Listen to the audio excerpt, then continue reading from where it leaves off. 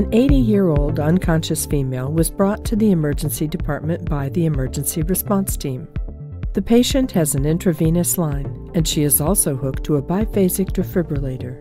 You are told that she was found unconscious in bed. You get the following vital signs. Heart rate equals 42 beats per minute.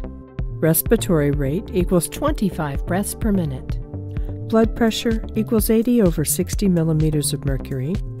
Temperature equals 36.8 degrees Celsius.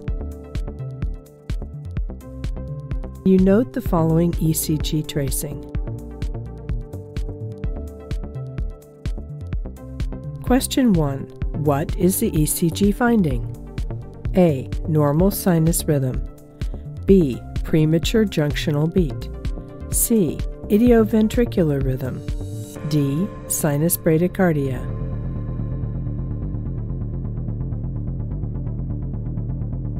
Correct answer, D. Sinus bradycardia. The presence of a P wave and a regular RR interval makes this ECG finding a normal sinus rhythm, but since the heart rate is in the 40s, it is known as sinus bradycardia.